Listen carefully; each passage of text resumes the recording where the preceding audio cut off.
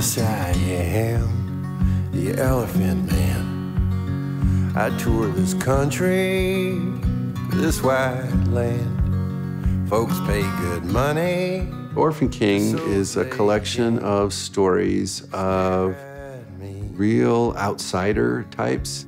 The Orphan King is a journey. And man, honestly, like, Ed's writing takes you on a journey every song. Oh, I could see me rolling home with you, where I could dream that all our dreams come true. Ed's got a great sense of melody and a really well-developed lyrical style. My father held me one time, and then he said goodbye, but I still believe in love.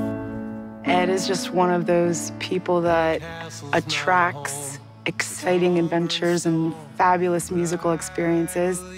There's an inspired song that's the guiding light of whatever works in front of you.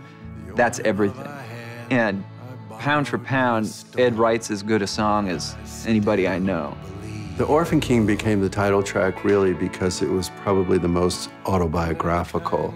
In that process of writing that song, I came to take a DNA test, which led me to find out that my father wasn't my father.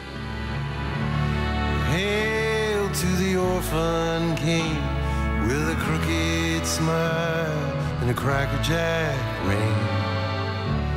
I made it about a father leaving. So for me, it's that belief that you can get kicked around but come out on the other side.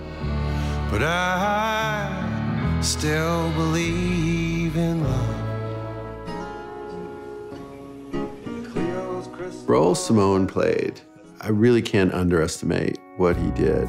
I know he's worked with people like Rick Rubin, and he's had some top records with the Lumineers.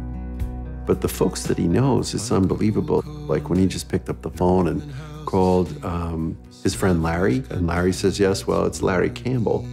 My whole approach is to just worship the song, and if we really listen to it, it'll tell us what it wants. Some of the songs on the record, as you know, are stripped down and really lonesome, and I love those, and I also love the ones where we create sort of this sonic barrage of interweaving destinies. Yeah, they're sleeping pretty good tonight in Alabama. We have this really old tube microphone from 1957 that we were able to use on Ed's voice. And the second he sang into it, he just fell in love with the sound, and it was something that we were able to capture throughout the whole record. It's not like a typical studio. It was like being in someone's living room. And it was just this warm, open feeling, and it was live. And the space drove a lot of how it ended up sounding. I was surrounded, but I found a new lover somehow. It was a very collaborative effort. That creative thing was just like around the room, you know, it wasn't just like, okay, you do this. It was like group effort, and that's always fun. I'm gonna get me a brand new apartment.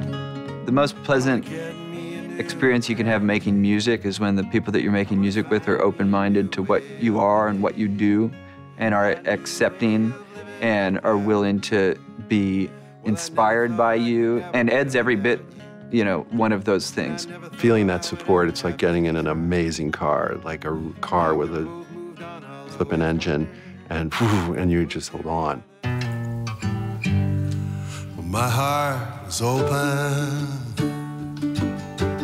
when you broke through my ribs. Well, I wasn't joking. I showed you exactly where my love is. But you blew it's honest, you know. It's a real honest display of who he is. And he can write a line, you know. You can be wise and in love, just not at the same time. Now that's brilliant. It is. I'm really happy with the way it turned out. I feel like it's the last page of a book. You know, it's like, whoosh. I feel like that chapter has been completed, and I'm really happy with it. And now I'm really curious about what the next chapter is. No, don't you worry about me, baby. Oh, I'm a little less.